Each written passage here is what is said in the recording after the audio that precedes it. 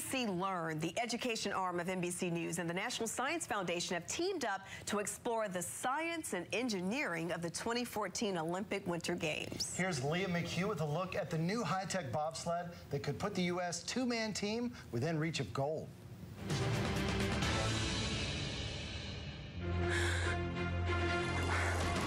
Bobsled is one of the fastest, most exciting, and most dangerous sports in the Olympic Winter Games.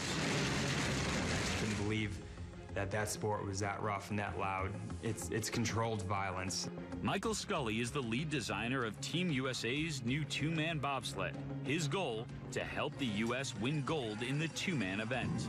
Using a sleek, innovative design and cutting-edge technology, this new sled reduces drag, the force that resists the sled's movement down the track, optimizing aerodynamics to create the next step in bobsled engineering.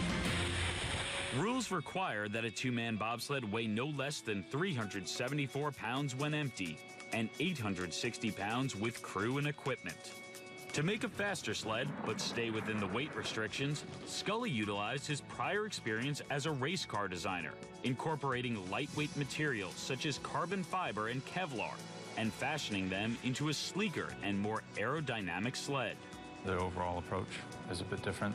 Absolutely minimized frontal area, as well as cross-sectional area throughout the form. With creativity and ingenuity, designers like Michael Scully are helping to push the sport of bobsled down the fast track.